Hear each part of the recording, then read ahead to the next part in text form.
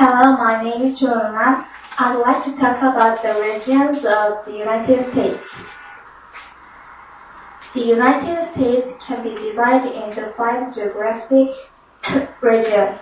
Each region has its own physical environment, such as landforms and climates. The Northeast region includes 11 states and Washington, D.C.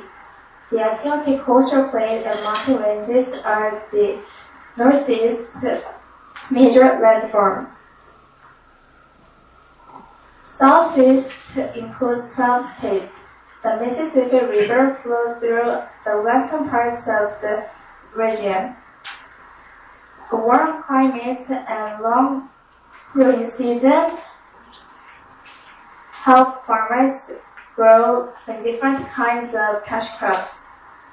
The first cash crops for early plantation owners were tobacco and cotton, but now peaches and oranges are two important cash crops. Midwest is a region of plains and prairies.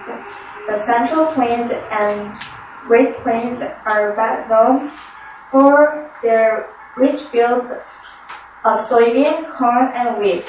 Its flat and fertile climate make this region a center for agriculture. People often call the Midwest the breadbasket of the United States. Southwest includes Arizona, New Mexico, Texas, and Oklahoma. The Grand Canyon, one of the best-known landforms in the U.S., is located in Southwest. The West includes California, Nevada, Oregon, Washington, and the mountain states.